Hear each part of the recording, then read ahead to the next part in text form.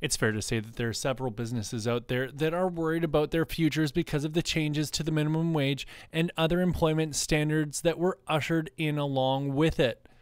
But while Tim Hortons and Sunset Grill franchisees were being blasted on social media last week, Oakville business owner Jeff Knoll was being lauded for his own internal memo that went viral over the weekend. Apparently somebody felt that they needed to leak it to the public, and that's how this letter got out into the public domain, I think predominantly on social media. And it's been a bit of a surprise to me that I'm getting phone calls and questions from the media about this, because originally it was intended to be something that we just simply kept in-house.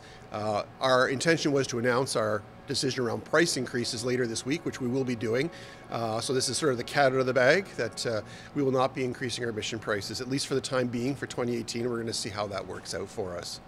Knoll felt that it was important to reassure his employees and let them know that they had his full support. When it boils down to it, his business is nothing without them. Like most businesses, initially we were very concerned. I still have some reservations that it's happening so rapidly. I have no objection to the concept of moving the minimum wage up.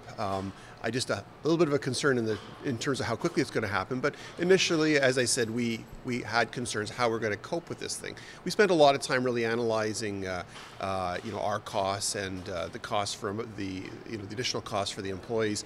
But what we really came to the conclusion of was that our business really is our employees. I mean, our films are obviously very important, but the thing that sets us apart from our competition is our guest services and what we offer to our very valuable guests that come in this business. And their first point of contact is always our staff.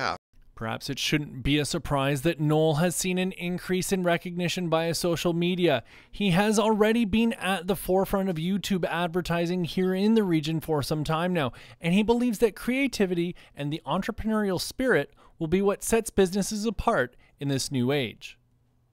We're very fortunate that our business is already on an upward trajectory. We've done some terrific marketing over the past year. We have terrific support from our community, and as a result, we felt we had the revenue to be able to offset this without jeopardizing our business. Not all businesses have that ability, and so I think that's where their nervousness happens. But with creativity and going out and reaching out into their communities and using good old entrepreneurial ingenuity, I think that many businesses can weather the storm. Now, Knoll did say that his business will need to attract 9,000 additional customers over the next year to recoup the revenue discrepancy incurred by these changes. Reporting for Halton News, I'm Pierce Lang.